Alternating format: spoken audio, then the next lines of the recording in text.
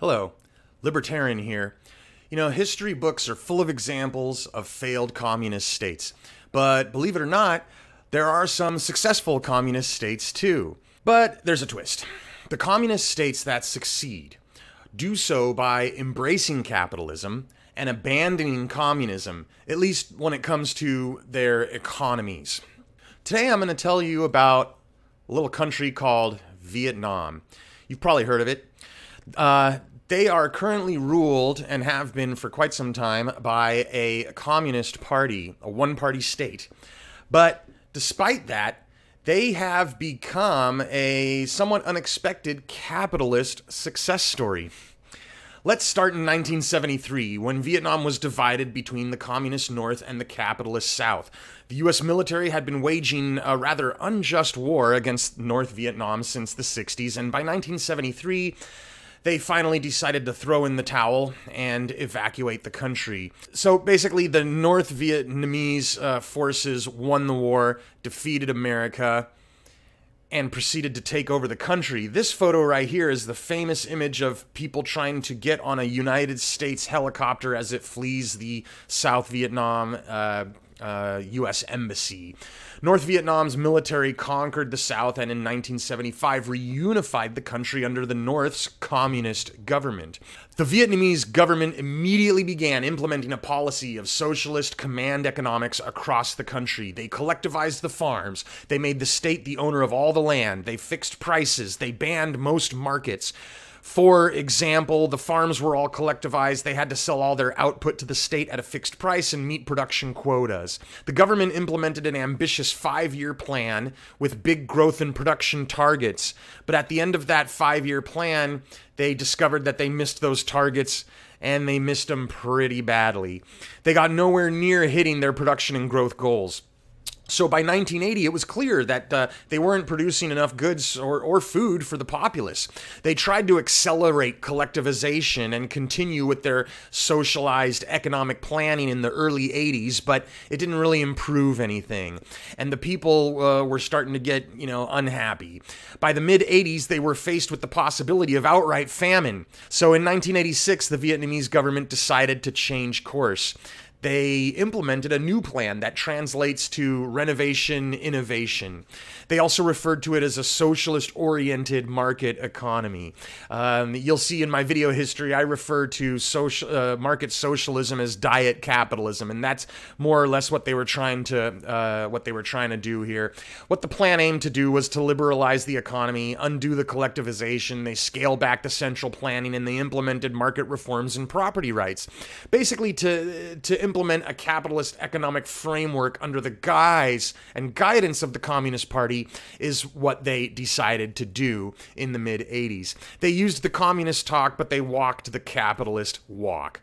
Now, the socialist-oriented market economy reforms by and large worked. By the late 80s, things were getting notably better in the economy and prosperity was increasing. So in 1991, the government decided to expand and accelerate the pro-market and pro-property rights reforms. They wanted more of a good thing. Why not, right? I don't blame them for that. They encouraged decentralization of industries, they sought foreign investment, and they implemented, in their own words, a mixed economy. The results were tremendous.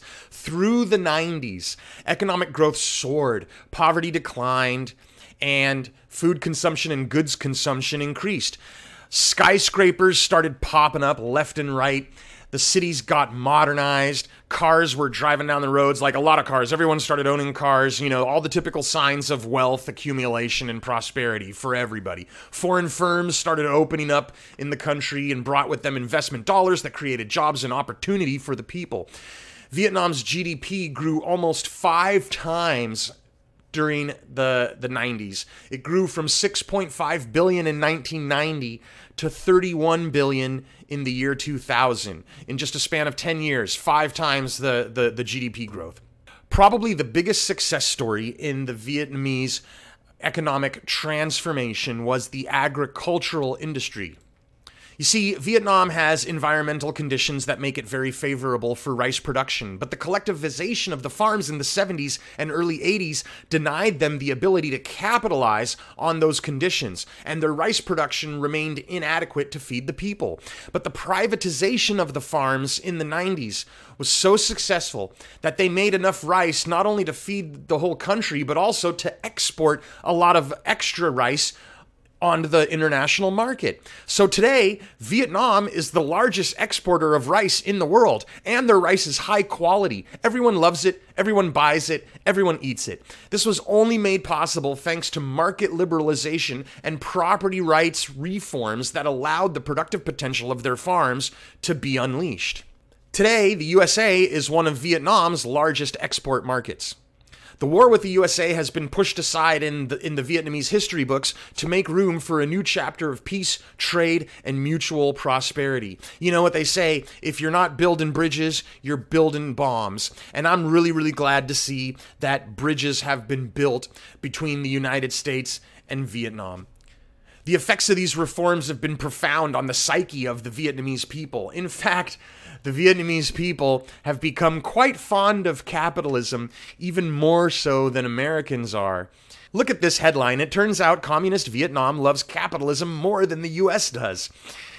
The lesson here is that true communism is impossible. It is unsustainable. It doesn't work. It turns out that the only way to be a successful communist country is, ironically, to embrace capitalism, at least in your economy. You have to embrace free markets, embrace foreign trade, and embrace property rights.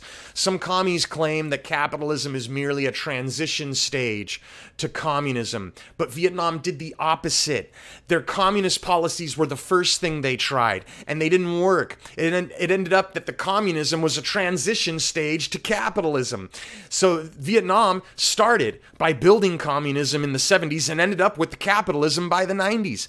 And Vietnam is only going further down the privatization road today. Their capitalism is intensifying. Their foreign trade is intensifying. The private businesses are making up an ever greater share of the economy, and their socialism is withering. If a self-declared communist government finds self-preservation and economic success for the country it runs through capitalism and mixed economic policies, then I consider that a win for capitalism and a lose for communism. Thanks for watching.